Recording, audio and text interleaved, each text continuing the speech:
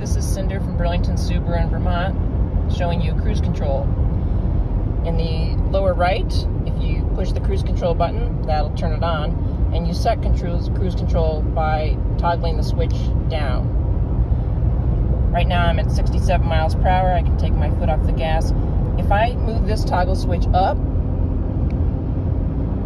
it will increase to 70. If I move it down, it will go down to 65. When your car sees the vehicle in front of you because of eyesight, it'll lock on to that, and the car will slow down and control that distance in front of you, between you and the car.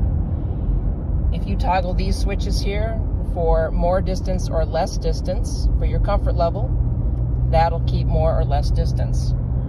I'm going to toggle it up so I have more distance between me and the car in front of me. And then when I decide I want to pass,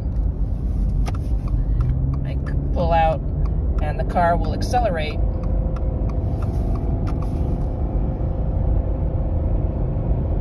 back to my cruising speed.